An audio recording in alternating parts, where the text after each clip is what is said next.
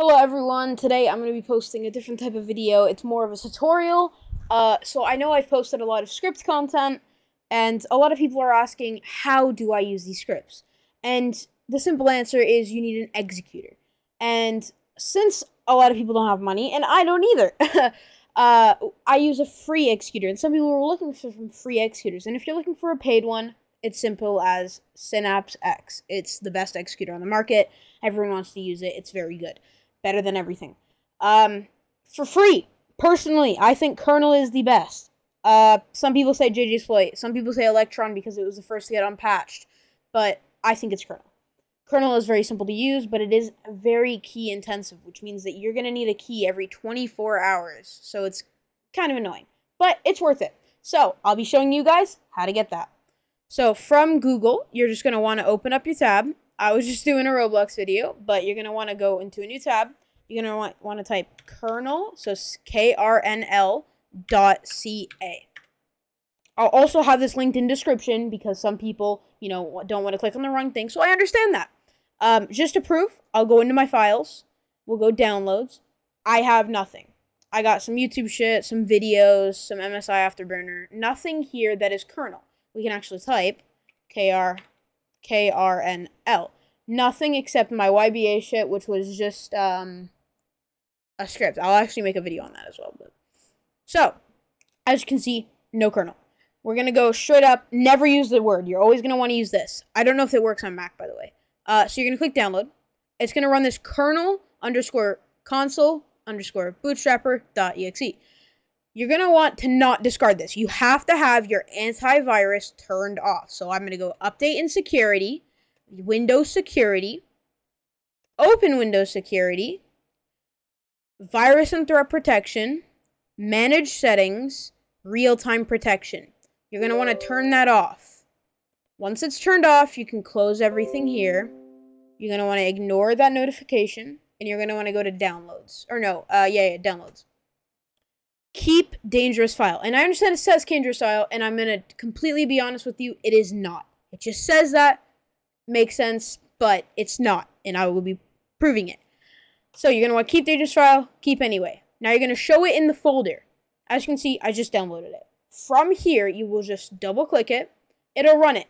It's going to download the KRNL application, run the updates. So every week, there's a Roblox update. You're also going to have to update KRNL. Everything is all done. Everything's up to date. You can run KRNL fine now. Click any key, S, it's done. I can close this. It's going to automatically open this. This is what you want. Nothing of this can be gone. You're going to see this KRNL SS. Double click that. That opens the app. Now you got your scripts. I already have a ton of scripts from my old folders. So if I open my file, as you can see, I have a ton of scripts. I've already done all this stuff, but there are things that, you can't do. So let's go from here. We're going to close this. We're going to open this, close that. And we're going to start with the tutorial on how to use it. So, you're going to want, let's do, the Funky Friday script, because tons of people are complaining about it. Anyway, I'll show you that it still works. I'm in a game now. There are many buttons here, and I understand that might be confusing. You only are going to need inject, open file, save file, execute, and clear. Nothing out of this. Also, you're going to need get key. Nothing here you want to use. Don't use hot scripts. Don't use games. You don't, you don't need that. First thing, inject. Inject. If sometimes you need a key, you're going to click get key. It's going to bring you to this. It's a link for ties. I don't need this, but it's going to get you through 5 different things. I know it's annoying, but you have to do it to get your key. It's going to ask for a key. You're going to paste that in, and you're going to click enter, and boom, you're in. There we are.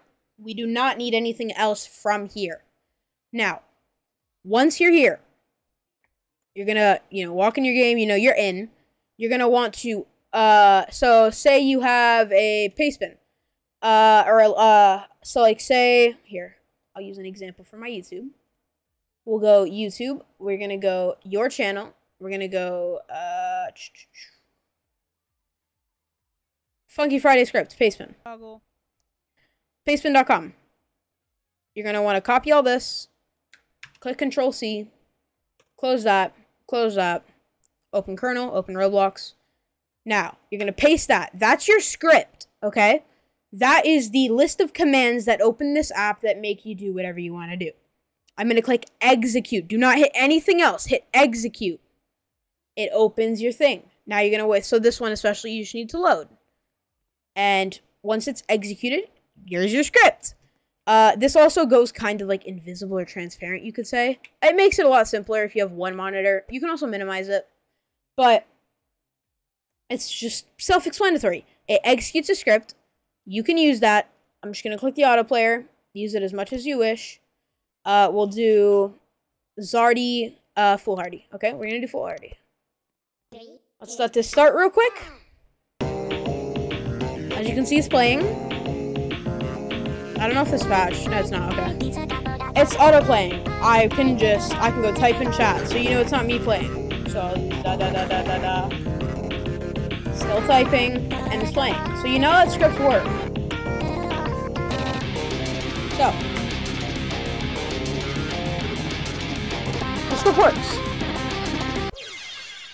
Now, say you don't want to find this script again and you're really enjoying it. This is where the open and save file comes in.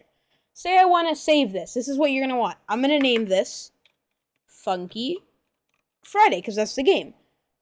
No, that's Friday. Oops. Friday. Since I already have one, I'm going to replace it, but it's always going to be an LUA, so that's how you know. I'm just going to replace it. From here, you can either clear it and use another script, clear, or you can add a script. So you can run 2 scripts at a time. You don't have to worry. So say you have, in the hood, people like to use Ray Codex, which is one script, and Swag Mode, which is another script. You can do that with kernel. I know a lot of other ones you can do as well. It's all basically the same thing. From here, there's also options. This will just tell you, so auto attach. It means that once you're in a game, it's automatically going to attach. Opacity fade in, basically it's just the fade in.